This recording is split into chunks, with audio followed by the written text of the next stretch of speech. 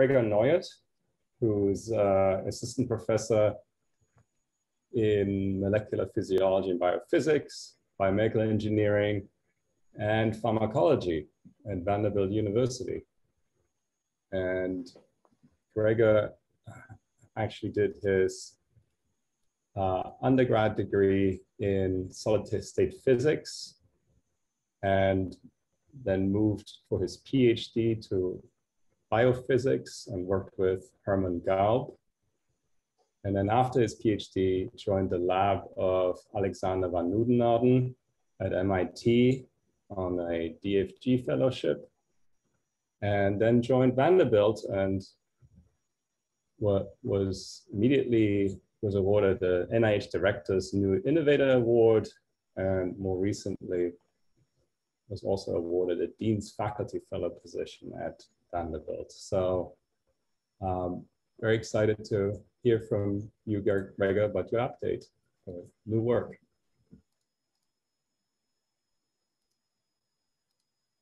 I think you're still muted.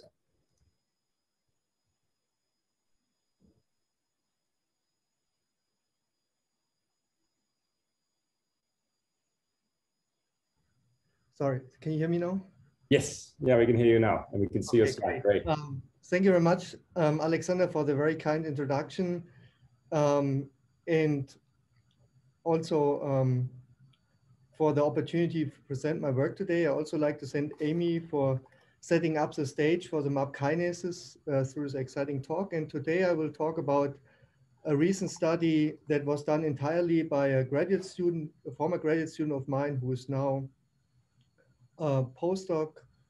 And he did all the experiment, he developed all the computational analysis and also the intellectual framework. And so the question we are asking is, how do kinetic environments of osmotic stress regulate cell fate and cell survival? And so we all know that signaling pathways have an important function in measuring and detecting different signals, and depending on what are these signals is and which pathways are activated, several responses can happen in the cells that then enables the cell to either survive or try to start mitigation approaches to survive or respond differently to these environments. And basically everything we know in cell signaling comes from experiments in which we do careful changes of acute environmental changes, and this could be hormones, stresses, signaling molecules, or drugs.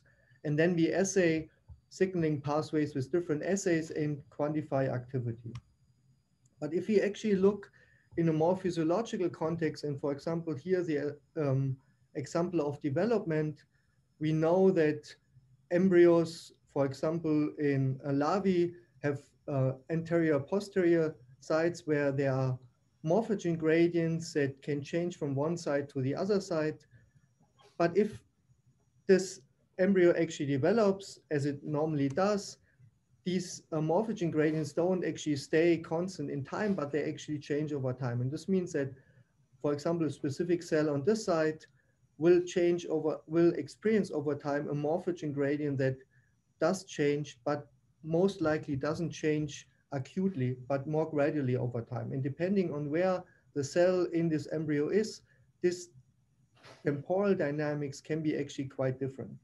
Another example are cells in the kidney, which are constantly exposed to osmolarity gradients that go from normal osmolarity to several orders, several-fold higher osmolarity, depending on where these cells are in the cortex. And if you look at the stationary cells and we plot osmolarity gradient in different directions within this kidney, then these cells can either see a constant osmolyte stress or a gradual stress or slowly increasing stress. But if there's, for example, immune cells that invade the kidney due to injury, then these immune cells migrate, and depending on which direction they migrate, they may have a constant osmolarity exposure, a rapidly increasing osmolarity exposure, or slowly increasing osmolarity change. But very rarely would they have an acute change in the osmolarity concentration. And so we believe that considering these temporal gradients in the environment to understand cells and cell signaling is very important. And so fundamental question in my lab is, if we compare physiology to cell culture and we compare these different environmental changes, is there something fundamentally different in cell signaling that we do not capture currently with cell culture experiments because we perform these acute experiments? And on a more broader scale, if you look at all biological phenotypes in cells, most of the experiments we do are in this purple plane, where we may change the genetics, we make mutant, as we have seen in the previous talk, or we change different types of molecules, as we also have seen in the previous talk. But we very rarely change actually this gradual treatment.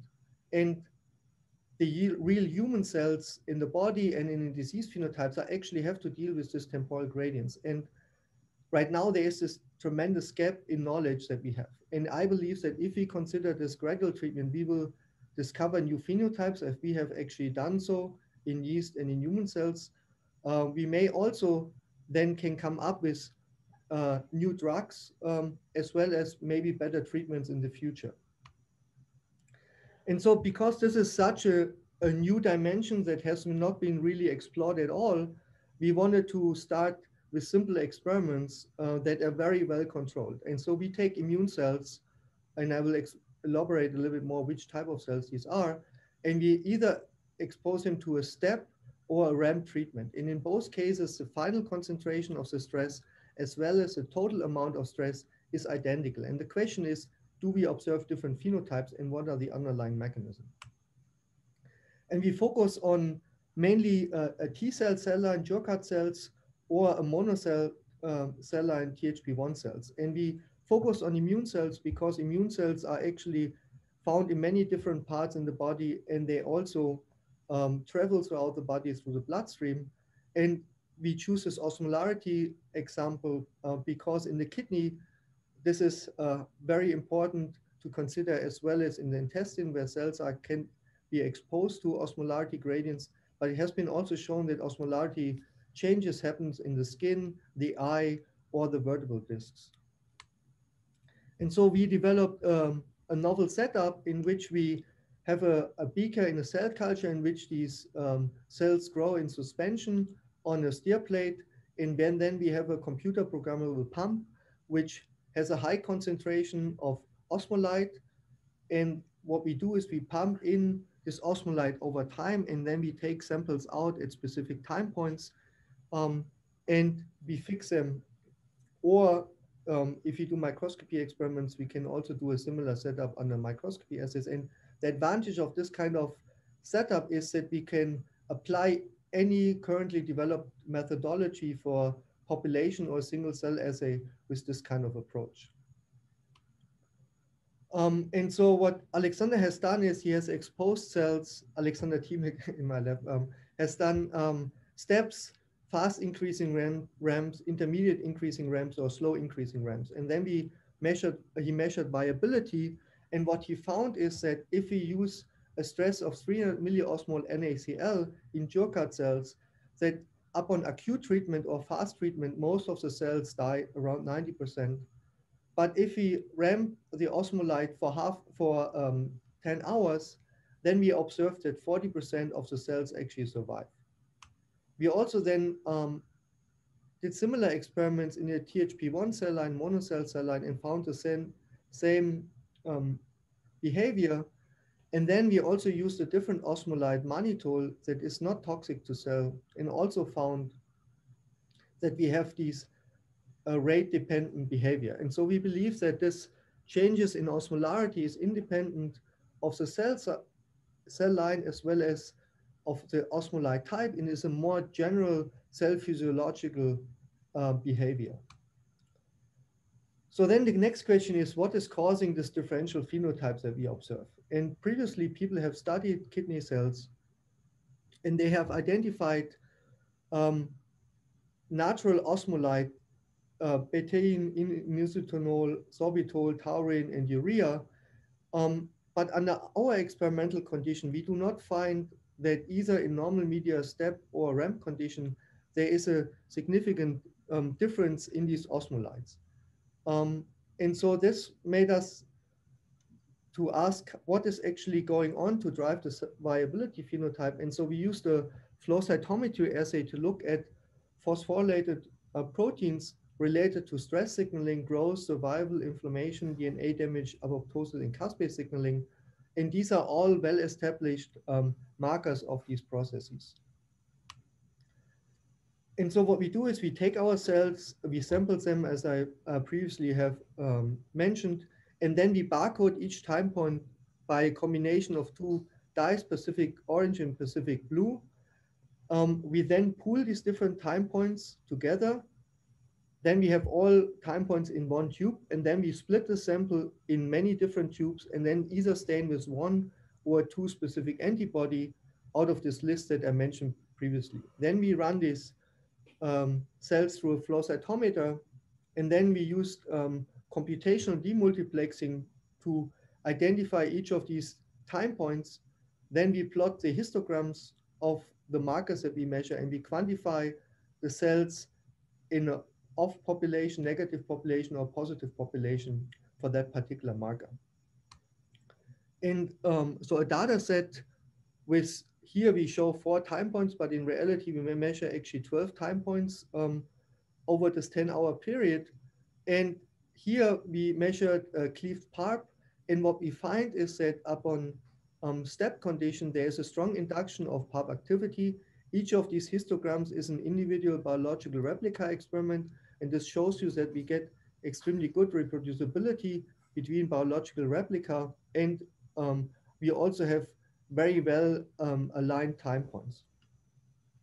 Because these cells experience the osmolarity stress differently over time, so the experiments actually then take 6 hours for the step experiments and 10 hours for the ramp experiments. And what we observe is that there's a significant differences in the fractions of cells that are positive for PARP.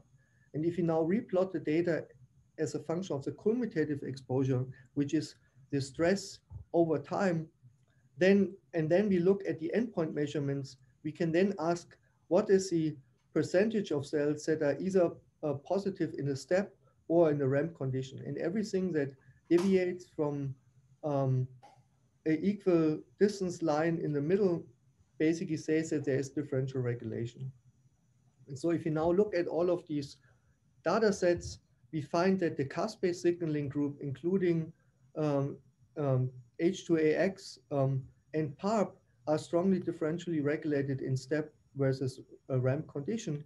We also see that P38 is differentially regulated, whereas other markers are not as strongly differentiated. And some of these markers are more correlating with the cumulative exposure. So if you now look into this caspase data as a function of time, we see that caspase 3 is differentially regulated over time, caspase 8, caspase 9, and as previously shown, caspase PARP as well. So we also performed experiments where we expose cells first to the ramp, and then we start measuring caspase reactivation and PARP activation and compare that to acute treatment. And the idea here is maybe the longer exposure to the high salt stress causes additional activation. And what we find is that if cells have been treated with a ramp profile, and then they have been monitored for additional 6 hours, 5 hours here, we find that there is no additional activation of these caspases compared to acute treatment of cells for 6 hours of step. So this indicates, and also no PARP activation. So this indicates that this differential regulation is truly related to the ramp of change. We also looked at caspase 3 and PARP activation for different steps of NaCl treatment, and we find that the fraction of positive caspases, caspase 3 and positive CPARP, correlates with the increase in the osmotic stress in acute treatments.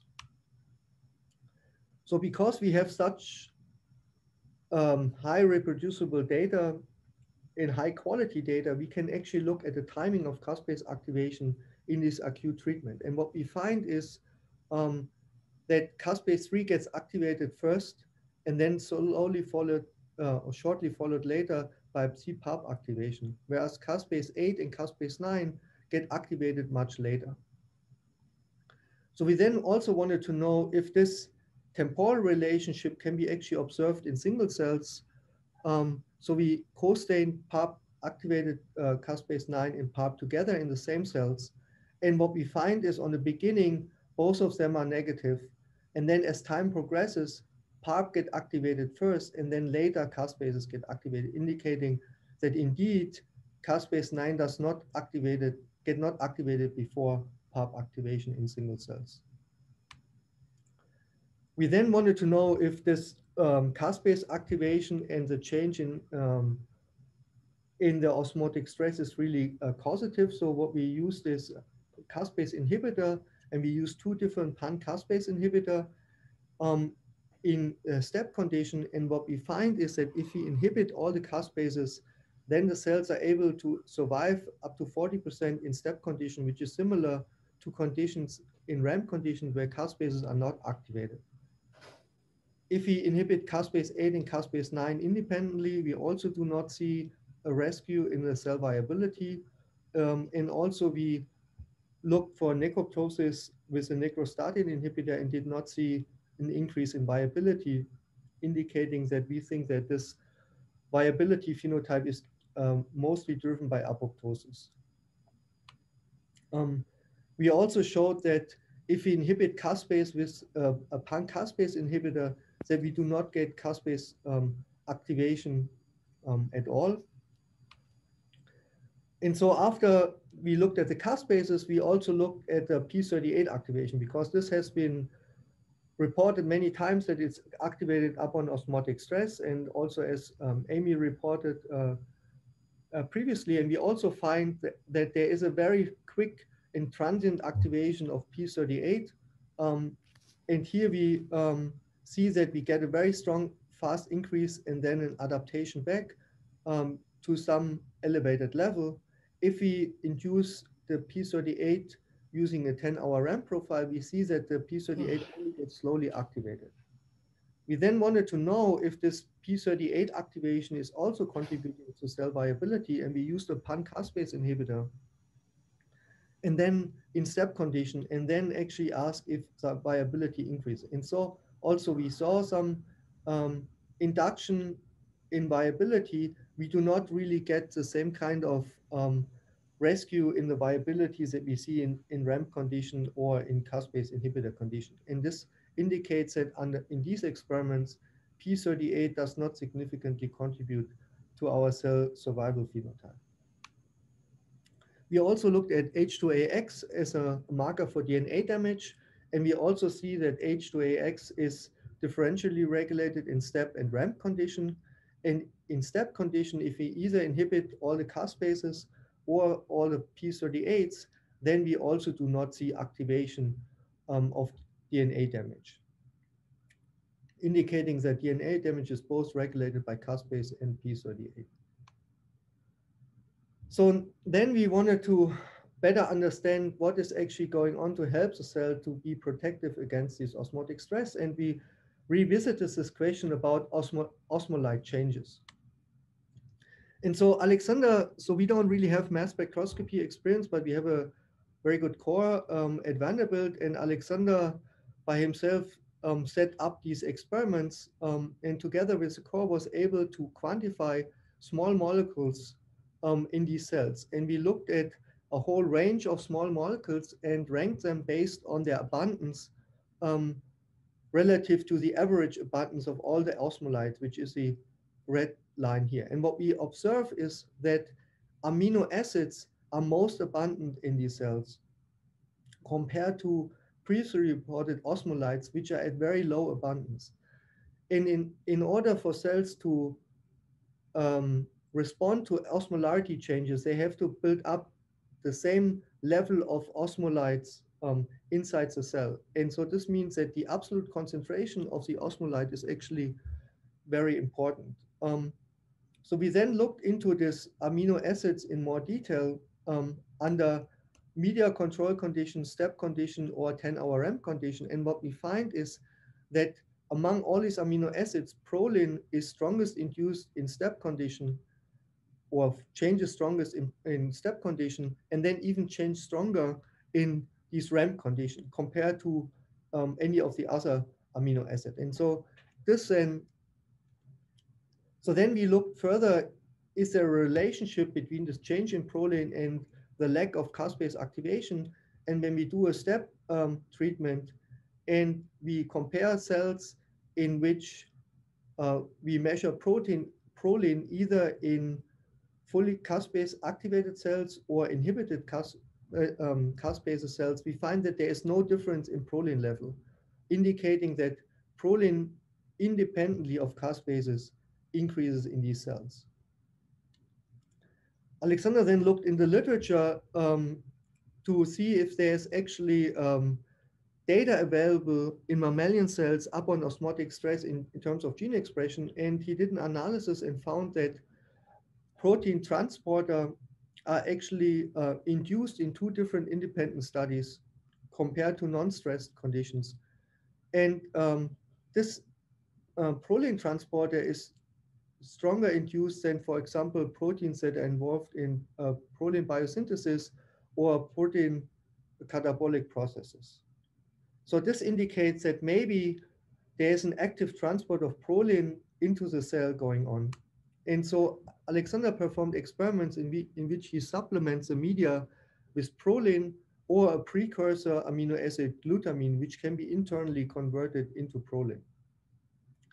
And when he does the step experiments and he grows cells in proline 2 hours prior to the stress experiment, he finds that with 60 millimolar proline or 60 millimolar glutamine or a combination of both, we gain significant cell viability, almost as much as we observed for the ramp condition or the caspase inhibitor condition. And so this led us to conclude that proline actually protects cells from osmotic stress.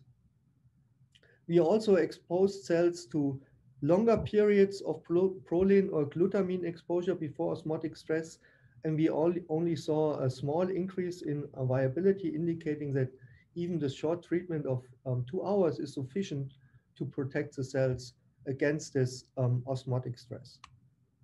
And so in summary, we found that upon acute treatment, caspases get strongly activated, which then causes apoptosis, whereas a slow increasing of stress to the same final concentration in the same total amount does not activate caspases, but imports proline that then helps the cells to protect against this osmotic stress.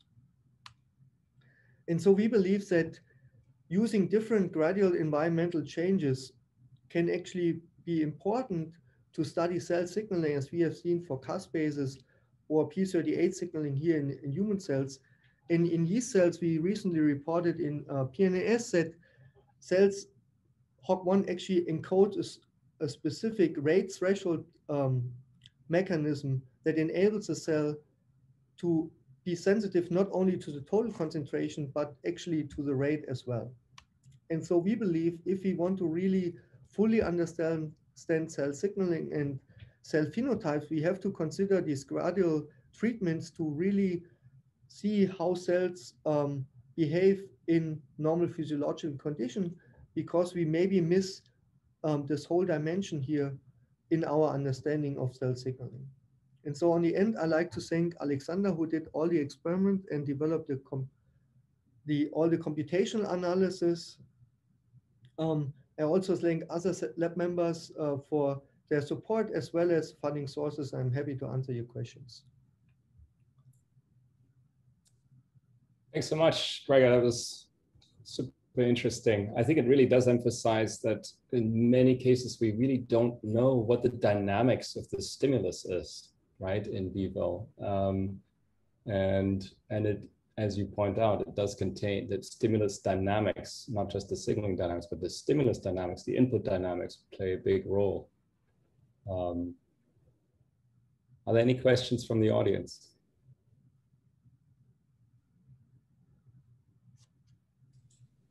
Hi, Gregor. Hi. I have a quick question.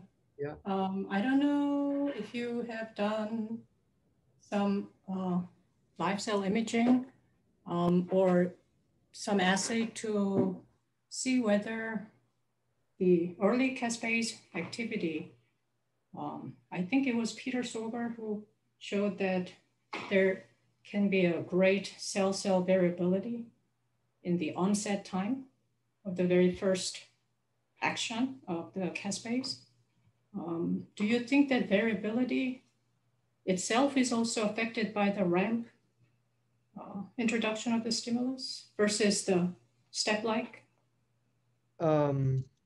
Yeah, I mean, I think that's a good question. So we have not done live cell imaging on these cells. And yeah, I think it's a very interesting question to ask whether gradients actually modulate not only the amplitude of the response, but also the variability of the response. And yeah, that's something to look at, definitely, yeah. Very would you speculate that maybe the variability will be even greater with the ramp? Well, I think it's very hard to stimulate. I don't know this study in detail. So the question is, what is causing the variability in the first place? So is this because cells are in different cell cycle stages? Do they have different overexpression of certain proteins that maybe introduce the variability in the first place? Or are these maybe some complexes formed already that are then can be activated quicker than complexes that need to be formed first?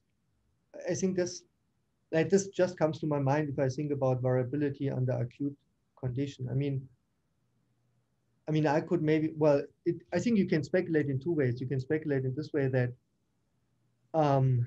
ramp profile gives the cell more time to respond to the stress. And so this maybe reduces variability because it can maybe more equally prepare itself for that. On the other side, it can maybe introduce more variability because the upstream protein that gets activated doesn't get activated as quickly in all the cells, but maybe slowly in different cells, and therefore this could introduce more variability. Right. I mean, I think there are many different possibilities there. Yeah. For study. Yeah. I think you've done, Gregor, I think you've done some theoretical work, right? Some modeling work on these networks too. And is there a sense that the topology of the network, the various feedback mechanisms, that just by looking at that, you can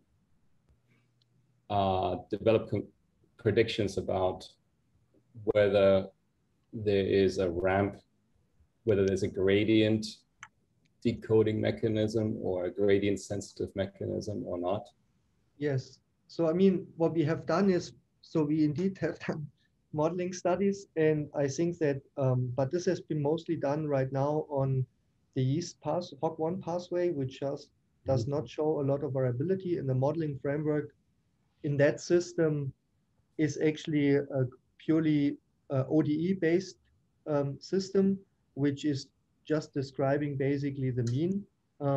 We also, and so I think this modeling framework, I think it is very powerful that we have, and I think we are able to actually look at different network topologies, and I think we are also able to make predictions for different mutants in this pathway, but I think we would need to expand that to single cells and then apply that to the data that we can generate right now. I mean, the data that we generate is very rich in dynamics as well as in different markers, and that this should enable us in the future to build models and then actually test these questions computationally if there would a ramp would introduce more or less variability in the system. Yeah, thank you. Thanks, Gregor. Very interesting. Gregor, can I ask kind of a bigger picture question?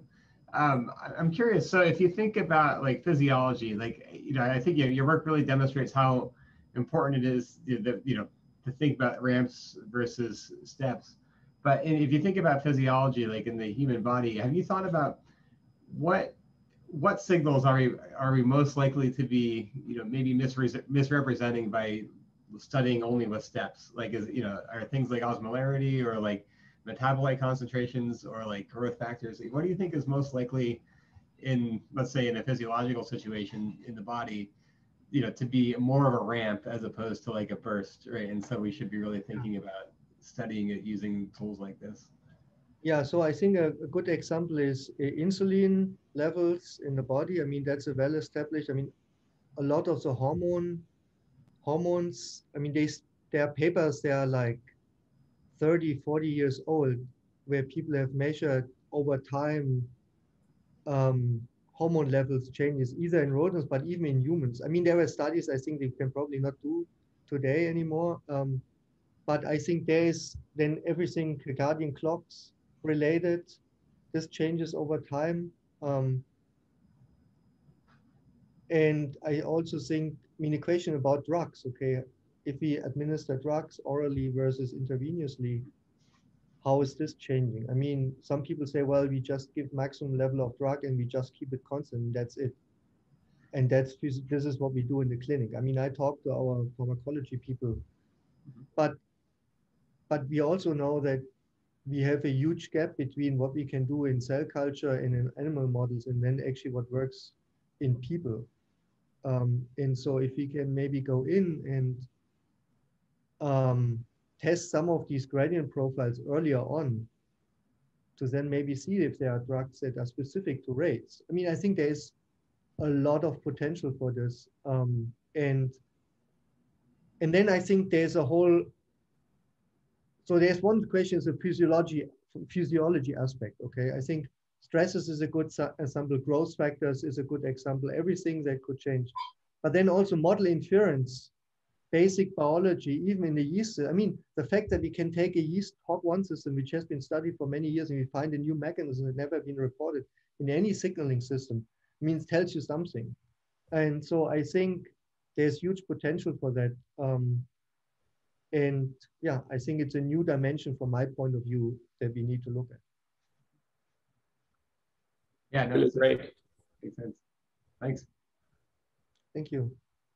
Thanks, Gregor. I think that probably concludes. We're past the 9:30 time point, but thanks so much for some great talks today.